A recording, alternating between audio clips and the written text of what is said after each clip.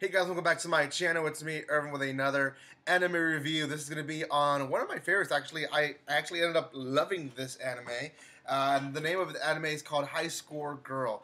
You can find this one on Netflix, and I will talk a little bit about that later. Before I continue, I do want to say a few things. One, if you haven't done so, subscribe to my channel. Check out other anime reviews in my channel as well. And then also, if you want to be part of a giveaway, there is a giveaway currently right now in my channel, so go check that out. You have about 4 days left to be part of the giveaway, and then I'll be announcing the winner on the 15th. So make sure you go do that today.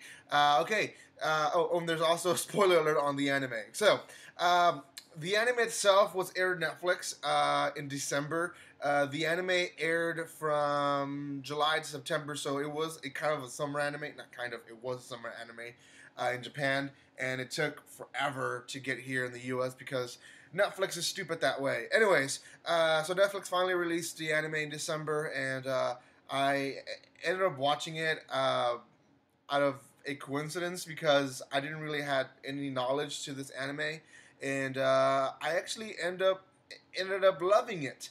It follows the story of Yaguchi, who is a kid who loves video games, and his one favorite is Street Fighter 2.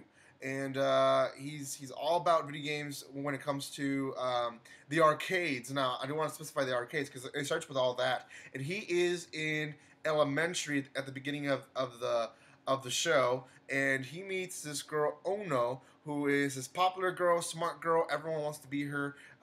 She's very quiet. In fact, I don't think she ever speaks in the entire season. And he starts noticing that she's playing games as well, and that she's actually really good. So much that she actually beats him at one point, and he feels offended. So they start actually hanging out together without them wanting to. At least it seems that way. And they end up being good friends.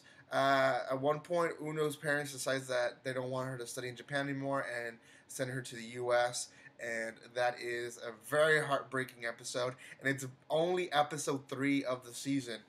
She leaves, and basically the next episode, they skip a few years until their late middle school years, and Yaguchi has grown, Uno has returned back, and there is a new girl in the picture, Hideka, and Hideka doesn't like video games, but because she has a crush on Yaguchi, she starts playing video games, and she starts inviting him over to her parents' store because there's a machine there, so they're able to play. Now, throughout the entire show, Yaguchi is kind of an annoying character in the sense that he's more focused on the games than the girls, and the girls show that frustration towards him, that he only hangs out with them because of the video game, and it's not because of other reasons. And eventually he starts figuring stuff out that, maybe they're not just here because they want to compete with me, but for other reasons.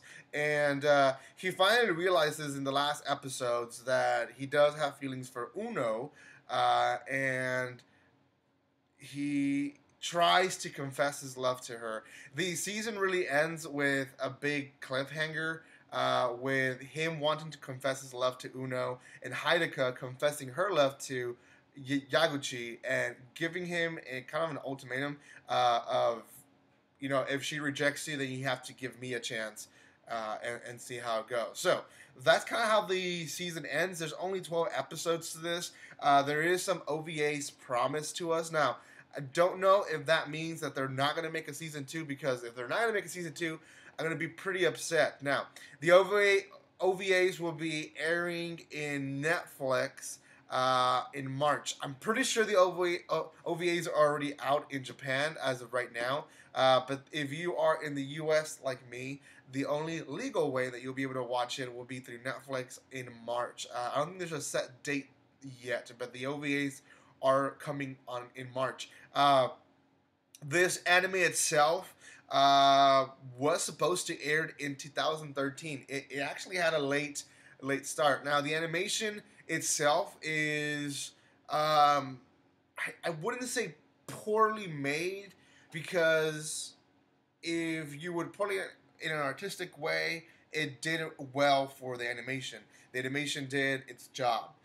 But in the typical anime that you watch, with the drawings being great, the artwork to it being very detailed. This is not one of those, but it doesn't take away from the anime. So I won't talk much about that because even though it is very evident when you watch the anime that the animation is different, it didn't really do much. What I will talk about is there was a little controversial on the anime itself and actually the entire series, because when the manga started releasing in 2010, a little bit years later, when they were starting to do the animation, the anime in 2013, they actually got a big copyright infringement because they were using a lot of big names of video games like Street Fighter and PlayStation and Atari. I mean, a bunch of animation went in there, but with games that weren't they weren't non existing games. They were actually existing games. They were real games. They were real consoles.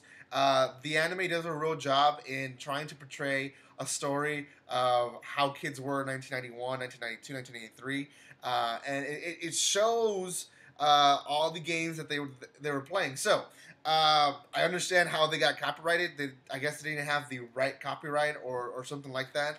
So because of that, they went in hiatus, and no one really heard about them until a few months ago. They came back with their anime, and I'm pretty surprised a lot of people are not talking about it. Could be because it didn't air in Crunchyroll or in Funimation, where a lot of people watch their anime nowadays. But this anime is actually really good, and I highly recommend it to anyone that is wanting to watch kind of a shonen love story. It's not really a shoujo love story. It's more of a shonen love story, and I really enjoyed it. I think it's one of the better ones that you guys can find in that type of genre. So, anyways, out of 10, I'm going to give this one an 8 out of 10. Why not higher? The animation was a little bit rough. I will say that, and also the character. He annoyed me that he was so oblivious about everything. So anyways, guys, thank you so much for watching this video. Thank you guys for watching my reviews. Also, don't forget to watch my other videos in my channel. Subscribe to my channel, and then also like, share, and comment. Anything you guys want to say in the comment section below. And thank you so much for all the love and support. And like always, don't be strangers.